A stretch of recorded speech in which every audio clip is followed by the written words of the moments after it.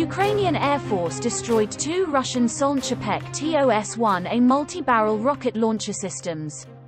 The Ukrainian Air Force destroyed 3 enemy cruise missiles and 2 Solntsepyok TOS-1A multiple launch rocket systems on Saturday, May 21.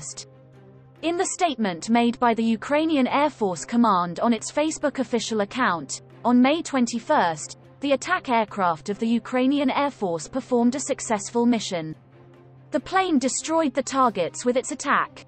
At least 12 military equipment belonging to the Russian invaders and 2 Solntsepyok TOS-1A multi-barreled rocket launcher systems were hit. The hit targets burned and exploded.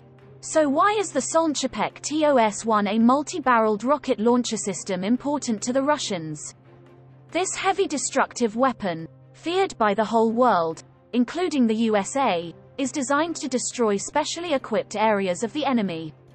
As can be understood from its appearance, this system, which has both physical and psychological destructive power, is used to deprive targets determined as enemies from trenches and shelters. Solntsepyok TOS-1A multi-barreled rocket launcher system locks onto the target after firing.